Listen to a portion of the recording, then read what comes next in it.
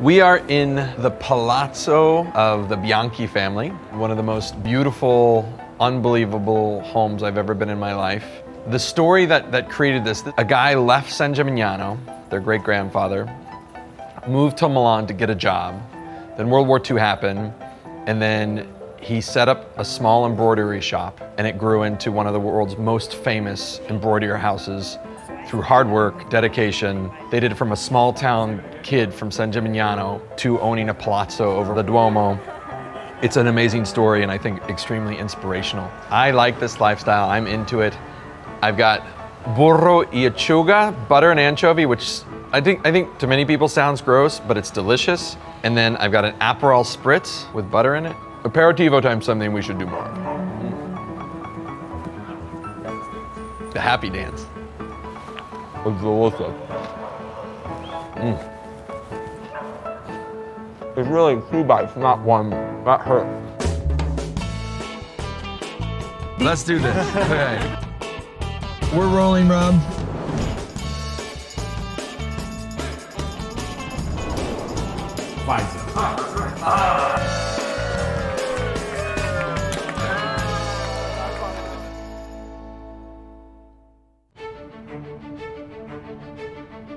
There's a long history of winemaking in Tuscany, and I mean long, like 700 BC long, and it all begins with the Etruscans, a people who created the first major civilization of Tuscany. The term Toscana was given to them by the Romans, which meant heartland of the Etrusci, and I, like most people who've come here, heart this land too. We've had a long, fantastic journey throughout Italy, and I'm not gonna lie, I'm a bit exhausted. So it was time for a little rejuvenation and fresh air.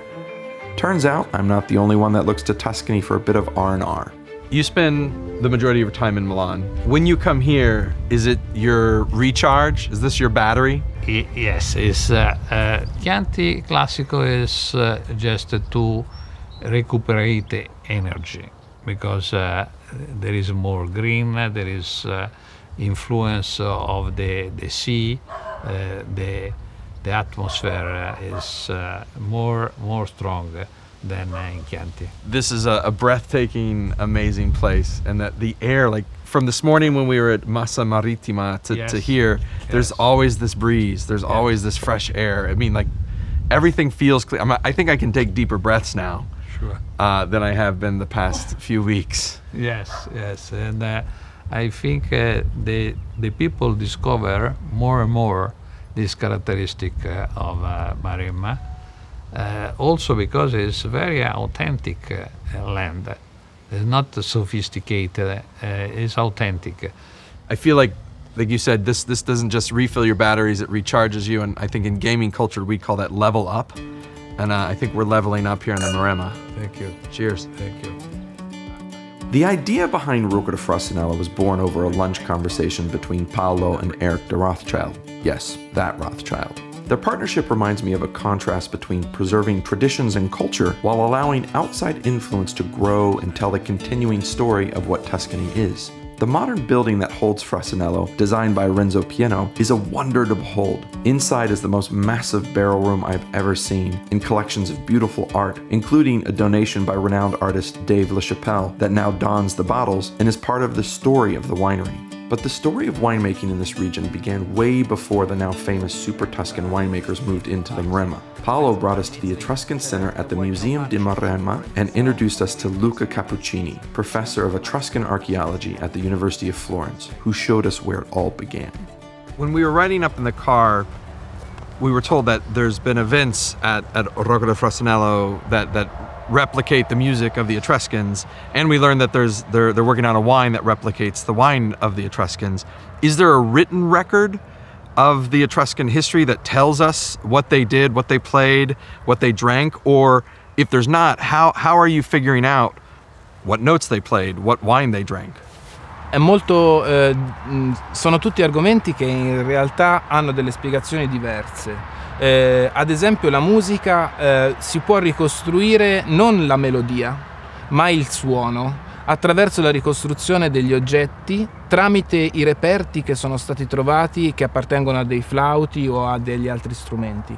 Per quanto riguarda invece il vino, noi ci basiamo sia su analisi chimiche effettuate all'interno dei contenitori che contenevano il vino, sia soprattutto le fonti anche latine e greche che ci parlano di come veniva, diciamo, bevuto questo vino, sia da un punto di vista del rituale, sia da un punto di vista della sua composizione, cioè che veniva mischiato con l'acqua, che venivano aggiunte altre sostanze.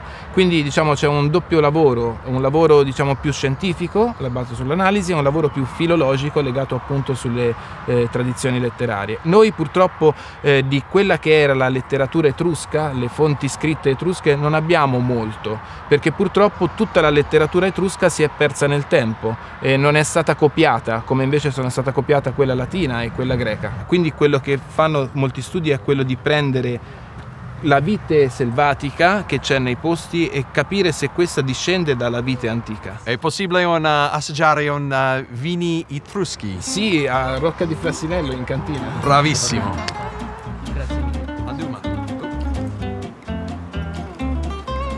This is my second glass.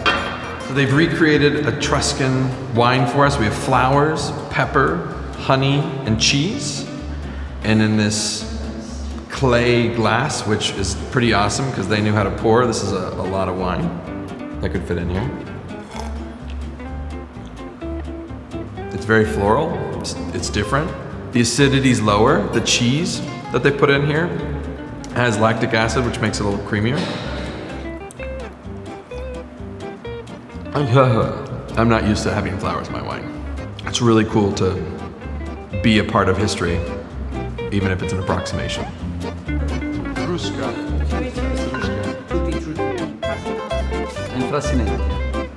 Very interesting. Love the past. Super happy that we make wine like we do today. Immersing yourself in history is inevitable when you visit Italy.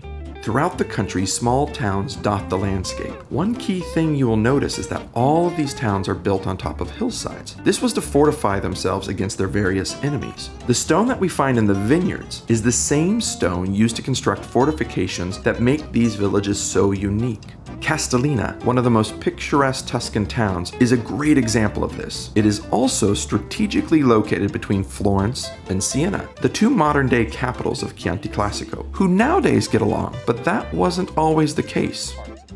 We are in Castellina in Chianti. One of the most interesting parts of the village is this medieval tunnel behind me. Yes. What is it called and what was it for? So that is the so well-known Via delle Volte.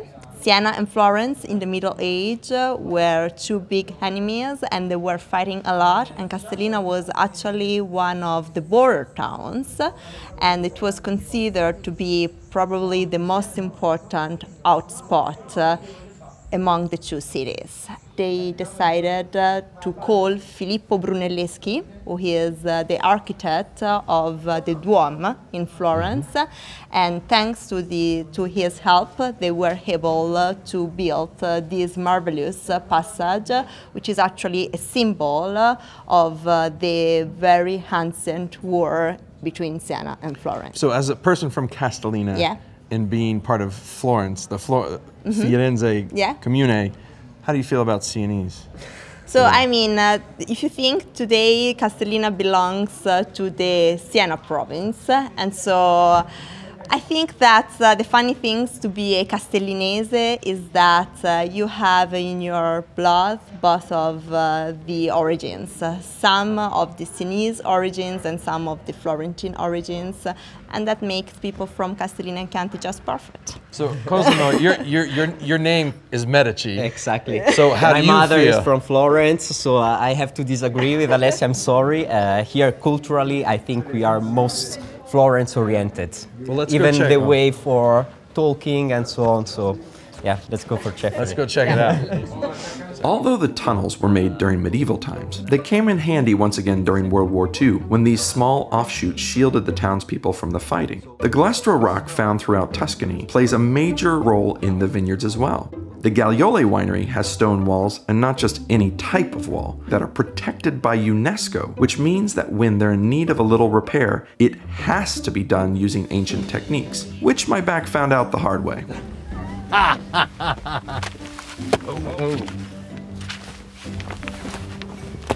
Guarda la corda. So he's telling me I didn't put it in straight line with the cord. These stones are the same stones we saw in the tunnels in the castle. So this is what they were using 1,000 years ago to build it. Yeah. And they've been doing this ever since.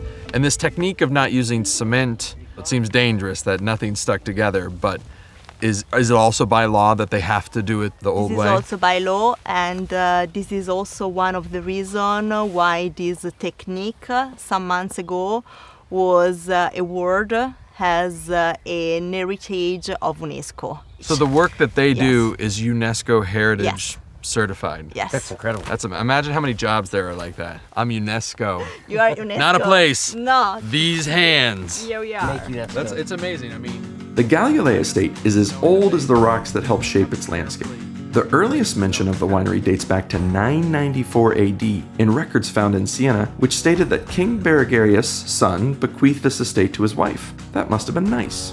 It's this story and the sprawling countryside that charmed Monica and Thomas Barr, the current Swiss owners of Galliolet, who applied their passion for this area into reviving the winery. Changes like this in Chianti have become more commonplace as foreigners fall in love with all the richness Tuscany has to offer. It has both helped the region thrive, but also solidified its roots. Those who come from the outside are not here to change the region, but preserve it. And a recent system was put in place to further help uphold the culture and history without damaging the land by overplanting vines. Chianti Classico is what we would say is like tapped out. You can't plant anymore, but you've got this interesting system of credits. I don't understand it at all. It sounds like derivative tradings, 2008. It's like Wolf of Chianti Class, Wolf of Castellina, sitting up there. Can you explain it to me? Let's say the Chianti Classico have decided to reach the limit of hectare planted with vines. And I was telling before that it's really important to maintain the biodiversity because we are not just in a wine region. So if you go around, you don't see just vineyards, you see olive trees, you see other culture, you see vineyards, you see many things, and this is biodiversity. That is a richness for us, a richness for all the environment, so it's really important. Now we set this limit, and now if you want to plant another hectare, you have to buy some sort of credits from other wineries. So if you are going to dismiss a vineyard, I'm going to buy the credits of the vineyard you're dismissing, and I'm going to plant another vineyard. What happens to that land that was formerly a vineyard? You can plant something else, not vineyard. But you could trees or grass or Absolutely. It can't be vines. We were talking today on the drive here. We were like, it's so pretty here, and if this were the United States, it would be bulldozed. There'd be only vineyards and high-rise hotels. I think this is very smart from us, from the people that have decided this. I mean, you can't just say, okay, here the wine is good, let's plant vineyard. Boom, vineyards all over the place. It's not right. I mean, it's not just about the vine. You've got a lot of foreign investment here. Are you able to maintain your cultural identity? Yes. By preventing some development? That's for sure. That's for sure. If you think about our owners, they came from Switzerland in 1919. They came here, they bought a beautiful property as Galliolet is, and their most important goal was to maintain the beauty of the property as it was in the very ancient past. And so I think that things like that has to continue to be run in this way in Italy, just to preserve the beauty of our country and just to preserve the tradition and the culture of the country. Cheers to everybody. It's hard to simplify what it is I love about this region. Maybe it's the rich history, the incredible food and wine, #Obvi, but what it is most known for is its countryside. Olive trees and vineyards intertwine and complement each other like siblings. Their symbiotic relationship flourishes in the warm and fresh climate found in the hills of Tuscany. In the business of winemaking, Mother Nature always has the last word. For Barbara Widmer of Brancaia, she feels her role is simply to help the vines along as they find their natural way. So good morning. Good morning. Thank you for meeting us. This is the first time I've ever seen a sunrise in Chianti Classico. What is your normal morning routine in the vineyards? Well, morning is the best time just to go into the vineyards to check what's going on and what we have to do outside if there are special issues. And of course, it's a good start to see where we are and what we have to do. Do you plan a few days out for what you're gonna do, or is it basically like you wake up, you see what the weather is, and you're like, okay, we have to do this today? Well, as everything in a wine estate, you try to plan, and then you adapt. Nature is the most important thing, but also a beautiful thing, but also the most challenging thing. So plans are important, having a project is important, having ideas, but there are a lot of situations you just have to change again. And how, growing up in Switzerland, and we think Swiss people being very precise, how do you adapt, or did you have to adapt to the idea of just going with the flow? Actually, it's something I like a lot. For me, and this is not regarding only the vineyards, but also the cellar, winemaking on top level is a lot of philosophy, not science. So a lot of things you try to be precise, but it's much more stomach and heart decision. And the idea of learning each year something new and knowing exactly that it is not only my hand, but in nature, it's something I love.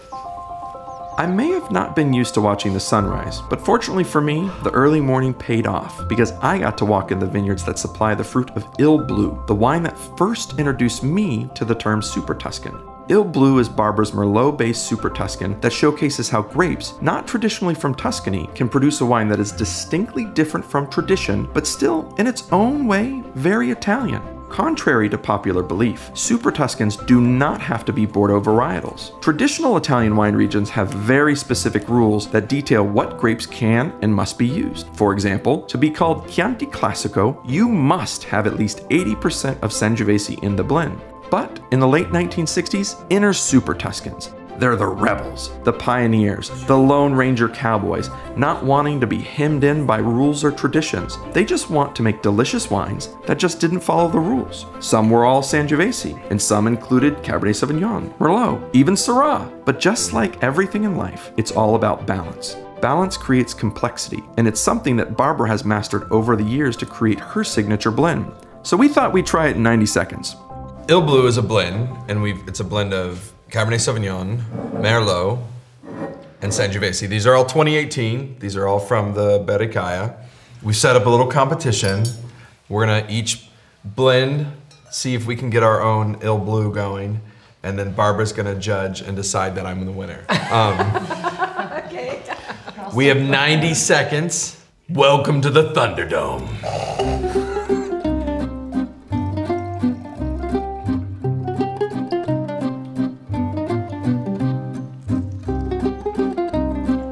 Okay, Jesse, you're up first. I can't give you the exact breakdown. I'm very much disappointed about that. But what I can tell you, Barbara, is that this is a primary blend of Merlot, the Sangiovese, for acidity and brightness, and then just for color and that outer structure, I added a very small amount of Cabernet Sauvignon.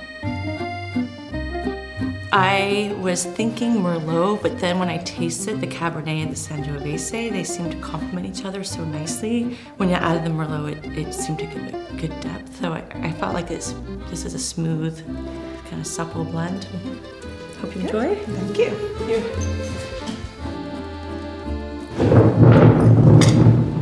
So this is about 50% Cabernet Sauvignon, 50% Sangiovese, and 30% Merlot. I know that doesn't add up to 100, but I wasn't paying attention. I was not paying attention to what I put in. I was just doing it by my mouth. So it's 108, wait, 50, 50. It's 130% wine. Okay.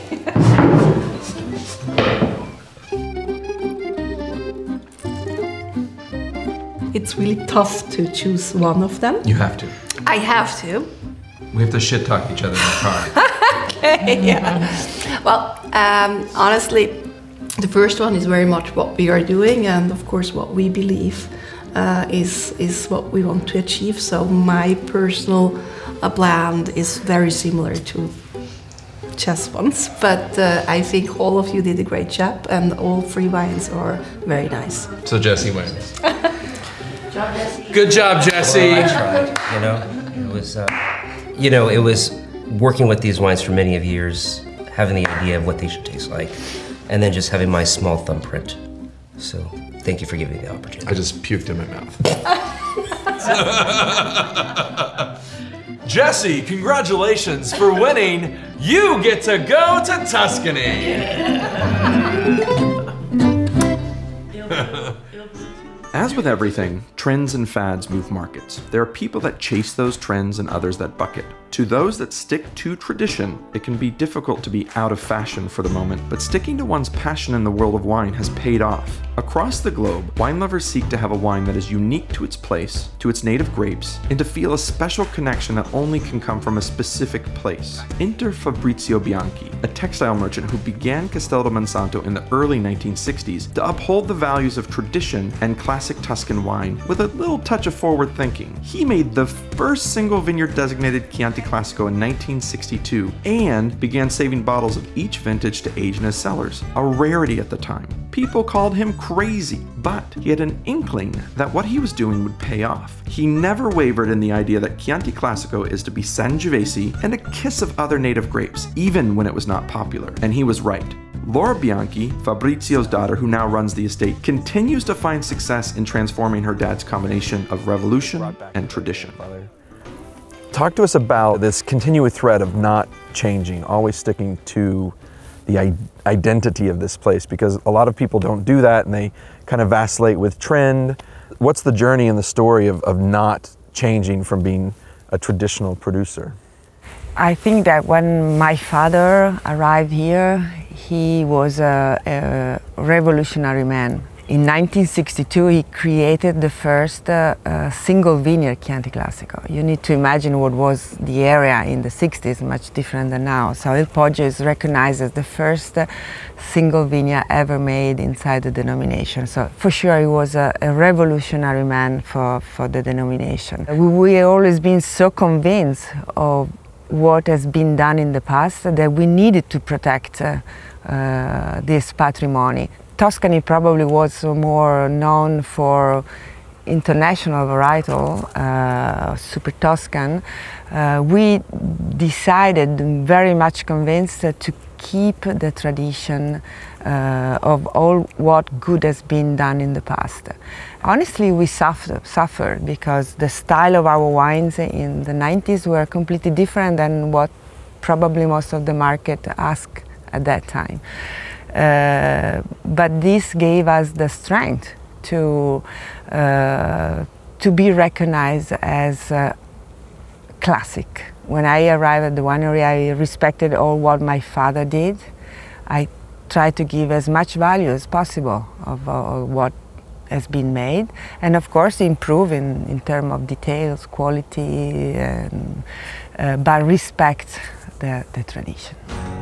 The Bianchi family is known for staying the course to preserve their craft, while everyone else in Italy was progressing forward using new technologies in every market. For wine, it was focusing on Sangiovese and keeping back vintages to show the incredible complexity instead of making Super Tuscans. That same approach has been used in the family's textile business, founded by grandfather Aldo just after World War II. Not only have the Bianchis been making incredible Chianti Classico for 50 years, they've been making fabrics for very, very high-end designers to dress very, very famous people. You've heard of Armani and Beyonce, right? Our family have a business textile started 71 years ago, and start my grandfather Aldo and continue with my father Fabrizio, that then decide to come to make wine and the winery, and then to continue the tradition of the family. I decided to remain a textile.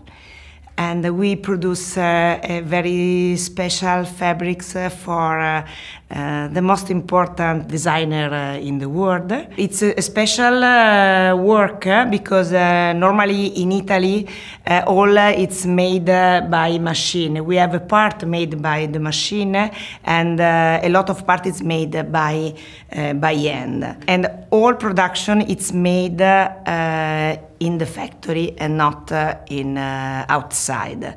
So to start to the yarn, to the study of the design, it's a very exclusive and very close process of production.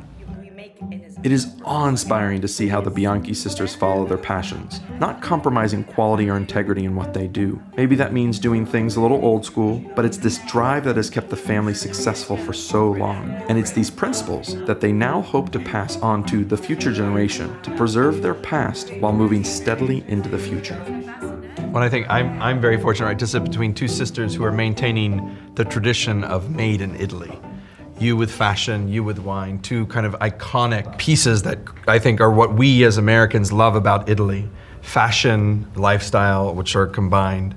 How do you feel about the future of what you are both doing and your children working with you, or hopefully working with you? I think it's an incredible patrimony. It's such a richness to keep the tradition of Italian lifestyle. It could be food, it could be wine, it could be fashion.